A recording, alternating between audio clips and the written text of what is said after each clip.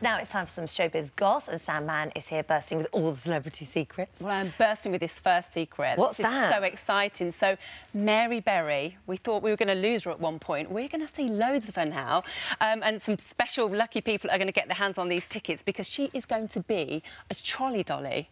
She's taking to the trains next year these amazing classic trains, the British Pullman train, and people that can get their hands on tickets. I am already thinking this is just going to be a mass sellout. People are going to get on the phones as soon as they go on sale.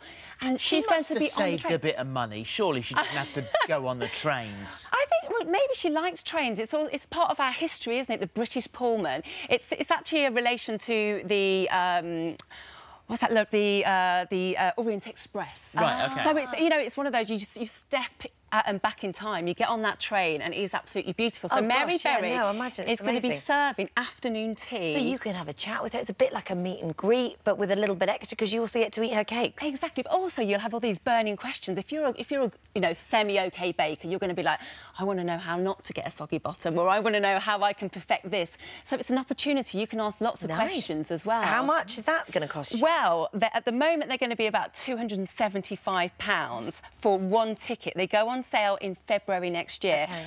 These are the kind of tickets, though, that are going to get snapped up and then they're going to go on the sort of, the black market, and they are going to be a fortune. Mary Berry on the black market.